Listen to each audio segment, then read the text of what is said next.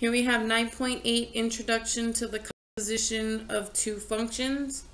So we have r of x equals 2x minus 2 and s of x equals negative x squared plus 1.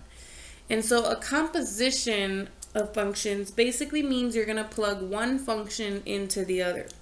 And so really you have to follow this in order from the inside out. So the value negative 3, there's really nothing to do when all you're given is the value negative 3. But if I look out further, now it's telling me to find s of negative 3. That means to plug in negative 3 into the s function. So it would look something like this. And then if I simplify that,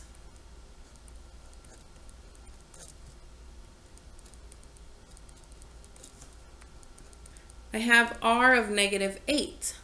And now that is telling me to plug in negative 8 into the r function, which means it will look like this. So I'll have negative 18 as the final value. Now similarly over here, the 1 by itself is nothing to do. But if you go zoom out a little bit further, you get r of 1. And that means to plug in 1 into r. So that looks like this. And if I simplify that, I have s of 0. And that means to plug in 0 into the s function. And that looks like this. And so my final value here is 1.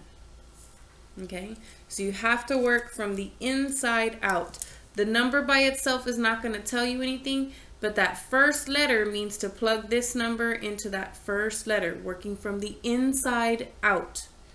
And then once you know what that value is, then you're going to take that number and plug it into r.